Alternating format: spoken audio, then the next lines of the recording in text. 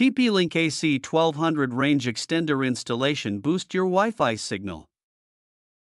First, plug in the extender, insert the TP-Link AC1200 into a power outlet near your main router, ensure it's in an open spot for better signal reception.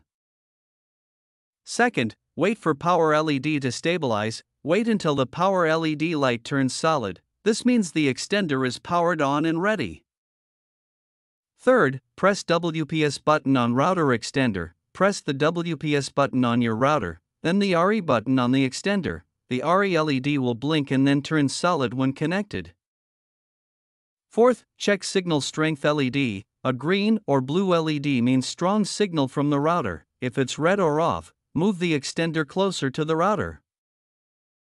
Fifth, relocate for best Wi-Fi coverage. Unplug and move the extender halfway between router and weak area. Plug it in and confirm strong signal LED before use.